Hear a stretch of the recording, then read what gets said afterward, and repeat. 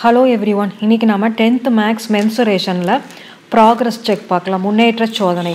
Right circular cylinder is a solid obtained by revolving dash about dash. ஒரு டேஷை அதன் டேஷை அச்சாக கொண்டு சுழற்றுவதன் மூலம் ஒரு திண்ம மேற்பட்ட உருளையை பெறலாம். இப்போ நம்ம ஒரு ரெக்டாங்கிள் இருக்குதுன்னு வெச்சுக்கோங்களேன். இந்த ரெக்டாங்கிள். இந்த ரெக்டாங்கிள்ல நம்ம ஏதோ ஒரு சைடு ஒண்ணா இந்த சைடையும் ஜாயின் பண்ணலாம். இல்லாட்டி இந்த சைடையும் ஜாயின் பண்ணா நமக்கு ஒரு சிலிண்டர் கிடைக்கும். அப்ப ஒரு ரெக்டாங்கிளை நம்ம சுருட்டினோம்னா, அதாவது ஒன்று மேலே ஒன்று ஓவர்லேப் ஆகாமல் அப்படியே இந்த எண்டையும் ஜாயின் பண்ணணும். இந்த எண்டையும் இங்கே இருக்கிற எண்டையும் ஓவர்லேப் ஆகாமல் ஜாயின் பண்ணோம்னா நமக்கு ஒரு சிலிண்டர் கிடைக்கும். ஒன்றா மேலே இந்த மேலேயும் இந்த கீழையும் ஜாயின் பண்ணணும். இல்லாட்டி இந்த சைடையும் ஜாயின் பண்ணோம்னா நமக்கு ஒரு சிலிண்டர் கிடைக்கும். அப்போ நம்ம ஒரு ரெக்டாங்கிளை ஏதோ ஒரு சைடை வச்சு அதை ஆக்சிஸாக நம்ம இது பண்ணுறப்ப நமக்கு சிலிண்டர் கிடைக்கும். Right circular cylinder is obtained by revolving rectangle. இது இந்த இடத்துல ரெக்டாங்கிளை ஏதோ ஒரு about the side as its axis. சைடை ஆக்சிஸாக வச்சு சுட்டினோம்னா நமக்கு ரைட் சர்க்குலர் சிலிண்டர் கிடைக்கும். அடுத்தது பார்த்தீங்கன்னா, in a right circular cylinder the axis is dash to the diameter. Axis இதுதான் சிலிண்டர்னு வச்சுக்கோங்க. இது சிலிண்டர்னா இதுதான் டயாமீட்டர். இப்படி இந்த ஸ்ட்ரெயிட்டாக இருக்கிறதா டயாமீட்டர். அப்போ இந்த ஆக்சிஸ் பார்த்தீங்கன்னா இந்த டயாமீட்டருக்கு பெர்பெண்டிகுலராக இருக்குது. அப்போ இது perpendicular to the diameter. The difference between CSA and TSA of a right circular cylinder is, TSAவுக்கும் CSAவுக்கும் என்ன டிஃப்ரென்ஸ்ன்னு கேட்குறாங்க. அப்போ CSA பார்த்தீங்கன்னா இப்படி ஒரு சிலிண்டர் இருந்துச்சுன்னா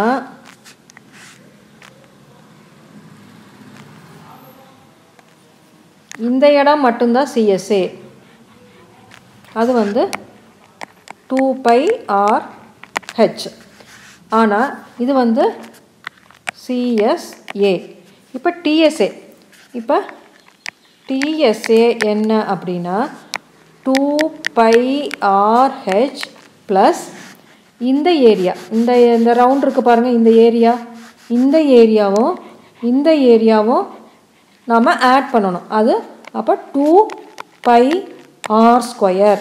அப்போ ரெண்டுக்கு டிஃப்ரென்ஸ் என்ன அப்படின்னு பார்த்தா இதுதான் டிஃப்ரென்ஸாக இருக்குது. இந்த மேலேயும் கீழே இருக்கிற ஏரியா தான் டிஃப்ரென்ஸ். CSAவுக்கும் TSAவுக்கும் என்ன டிஃப்ரென்ஸ் அப்படின்னா இந்த ரெண்டு சர்க்கிளோட ஏரியா தான் டிஃப்ரென்ஸ். அப்போ 2πr² தான் அதுக்கு டிஃப்ரென்ஸு. இந்த இடம் பார்த்தீங்கன்னா மேலே இருக்கிற பிளேனும் கீழே இருக்கிற பிளேனோட ஏரியாவும் தான் அதோட டிஃப்ரென்ஸ்.